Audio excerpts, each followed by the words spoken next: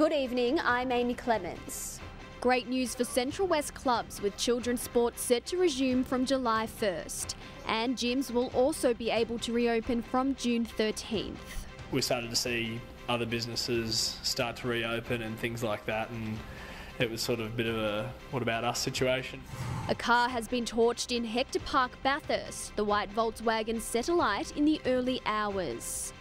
2 highway patrol cars in the Western region will be branded with Lifeline's help number, encouraging people to pick up the phone and talk about their mental health. We've had too many issues in our communities had to face for us not to just face reality ourselves, that suicide is just an ongoing campaign.